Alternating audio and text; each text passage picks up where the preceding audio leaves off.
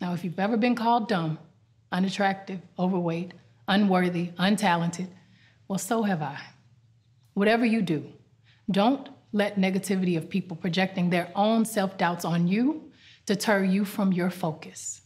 I know those moments are painful, and you're human, and it hurts like hell, but now is the time to turn those criticisms into fuel and motivation to become a beautiful beast. Respect is everything. There's no successful relationship without respect, nor a successful movement if the basic principle is not respect. The world will respect you as much as you respect yourself. I'm often asked, what's your secret to success? The shorter answer, put in that work. There may be more failures than victories.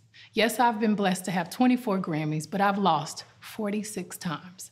That meant rejection 46 times. Please don't ever feel entitled to win. Just keep working harder. Surrender to the cards you are dealt.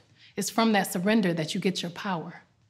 Losing can be the best motivator to get you even bigger wins. So never compare yourself to anyone else. There will be wins and losses. There will be tears and laughter.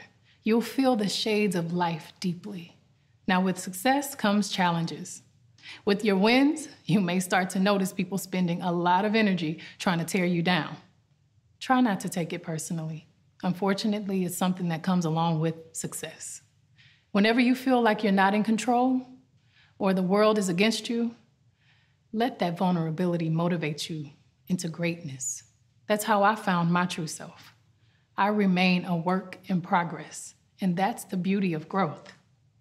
I've been happiest when I let go and allow life to show me the next move. When you bet on yourself, you're making an investment into your own future. When you choose to spend your valuable time thinking, speaking, typing negative thoughts, you're investing in something that will give you absolutely no return in your investment. Class of 2020, every thought in your mind is powerful. Every word you speak is powerful. Every action you take has consequences for yourself and your community. Look what you've been able to do in the last 14 days. We've seen the power of the collective.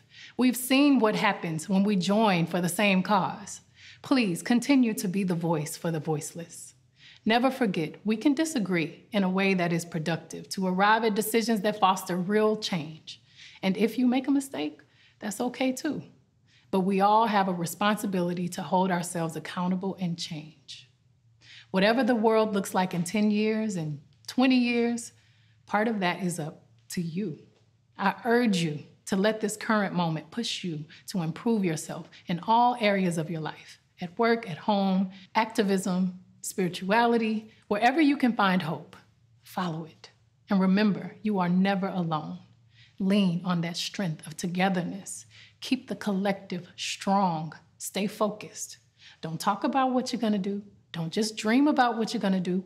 Don't criticize somebody else for what they're not doing. You be it. Be about it. Be about that action and go do it. Keep your eye on your intention. Don't let any outside distraction or your own insecurity stop you from your goals. Embrace that struggle. Surviving that struggle will strengthen you. This is a crucial time in our history and in your life. The earth is ripping that Band-Aid off so we can really see our wounds, so we can acknowledge and nurture them. That's when true healing begins. You can be that leader we all need. You can lead the movement that celebrates humanity. My prayer for you is that you invest in yourself and see the value of giving back and building your community the best way you can. I pray that you continue to celebrate and value lives that appear different than your own. I know you are ready to start one of the most important journeys of your life. You are at the brink of a huge world shift. Look how far you've come and how much you contributed. Keep pushing. Forget the fear, forget the doubt. Keep investing and keep betting on yourself. And congratulations.